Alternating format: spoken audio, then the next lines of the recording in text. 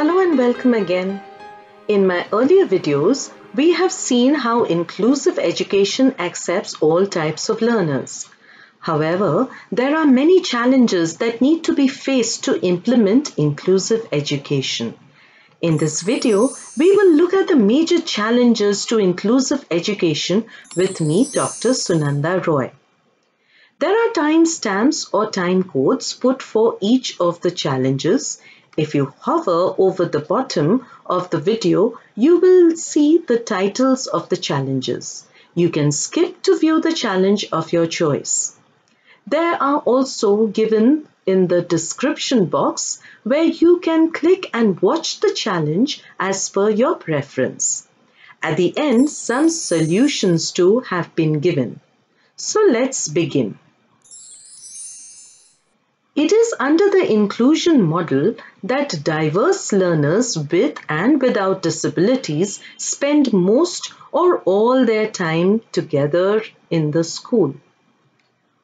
While inclusive education has its benefits, there are enormous challenges, and these cause barriers delaying its effective implementation, especially in developing countries like India. Let's have a look at a few of them. The first challenge deals with policies. There are various policies that have been put forth by the Indian government to help in spreading inclusion. However, the implementation of these policies needs to be done properly. All schools are directed to follow inclusive education as per the RTE, that is Right to Education Act 2009, and the SSA, the Sarva Shiksha Abhiyan. No school should deny admission to students based on any type of discrimination. However, in reality, all schools do not follow this mandate. These policies seem to have inadequate administrative provisions to assure proactive leadership.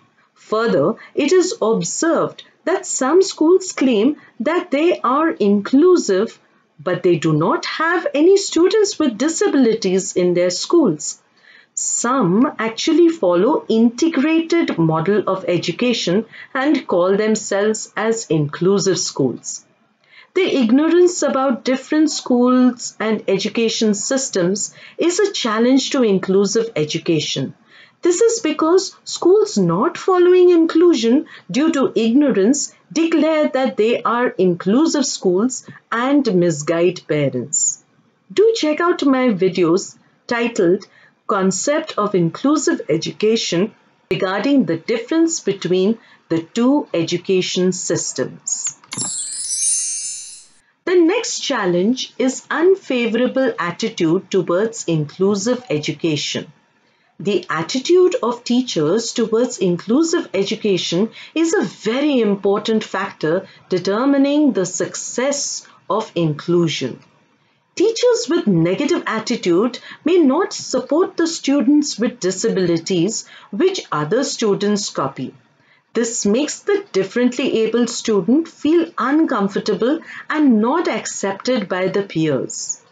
There is lack of social awareness regarding different types of challenges faced by children and adults.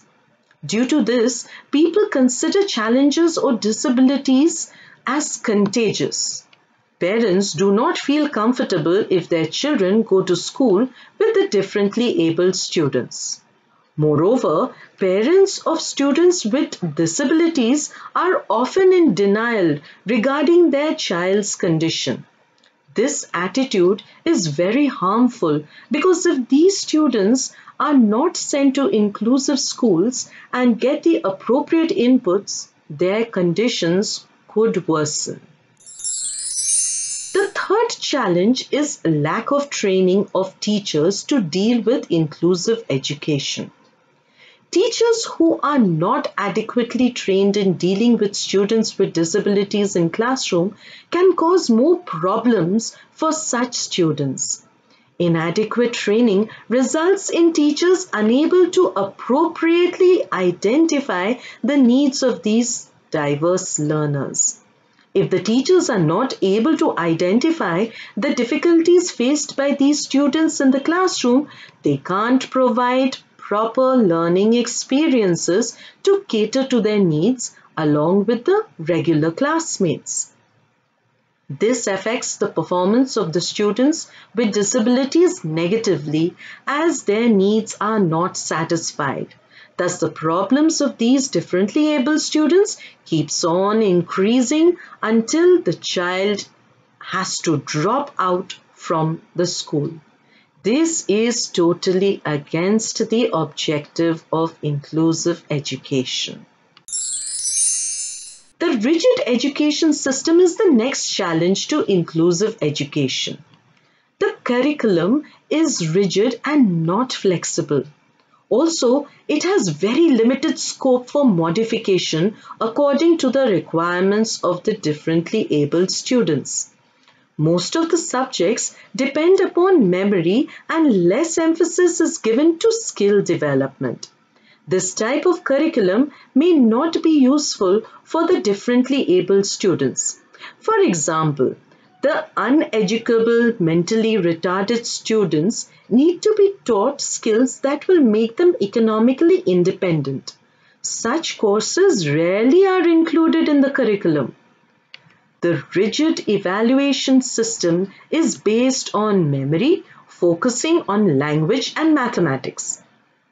Summative evaluation consists of a common final examination where students are given one question paper and are expected to respond in one particular way. This becomes difficult for the differently abled students as they have abilities that may not be evaluated by such a rigid system. The absence of an alternative flexible evaluation system is a big challenge to inclusive education. The fifth challenge is limited accessibility and provision of resources. One of the main features of inclusive education is to bring into the classroom the necessary physical and human resources for the differently abled students. Schools, especially in the rural areas, have poor basic infrastructure like no ramps or Western style toilets and lack of appropriate human resources. Inclusive schools require different types of human resources along with support staff like nurses, counselors, doctors, psychiatrists, therapists, etc. Thus, having sophisticated resources for students with disabilities is a big challenge for such schools. Many of these resources are electronic, which requires constant electric supply. This is not always available in many rural and remote areas.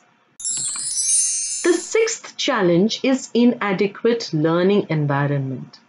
Teachers rarely use instructional strategies as per the needs of the differently abled students. Generally, the traditional lecture method is used in most schools. As various assistive technologies and teaching learning strategies are not used, there's a sharp decline in the performance of the students with disabilities. Finally, these students are rejected by the education system and are denied appropriate education. Overcrowded classrooms where a teacher is expected to deal with as many as 50 to 70 students at a time makes it extremely difficult to identify the needs of all learners and cater to them. These teachers find it hard to cater to the needs of the differently abled students as most of their time and energy is spent in dealing with large number of students in the classes. So these are the major challenges faced by inclusive education. However, there are some solutions. Let's briefly look at some of them. Mass media can help in increasing the awareness regarding policies and advantages of inclusion in the society. This will educate the people regarding the policies. Workshops And orientation programs for parents and the society as a whole can be conducted to make them realize the importance and advantages of inclusive education. This can help in changing their attitude to a more favorable one towards people with disabilities. Providing sound, pre-service and in-service teacher training programs for inclusive education can change the fear and anxiety that teachers feel when asked to deal with students with disabilities in their classrooms. This will help in creating an empathetic attitude among teachers towards the students with disabilities. These training programs should help teachers master the skills to use different teaching and evaluation strategies to help the education system become less rigid and more flexible according to the needs of diverse learners. Schools can share their physical and human resources and thereby help the schools with limited resources give different facilities to students with disabilities. Incorporation of different teaching and evaluation strategies along with sharing of resources will definitely help to improve the learning environment, making it favorable for all learners. So the barriers or challenges can be reduced to a great extent. These are some of the solutions that can help in overcoming some of the challenges. The good news is that many schools have started taking teacher training seriously and are trying their best to follow the Right to Education Act by not denying admission to any students based on any kind of discrimination. Still, we have a long way to go for providing good quality education to all. We as teachers play a vital role in making inclusion successful. The pre-service teacher training program also has inclusive education to gear up the future teachers to deal with diverse learners. These are the references for further reading.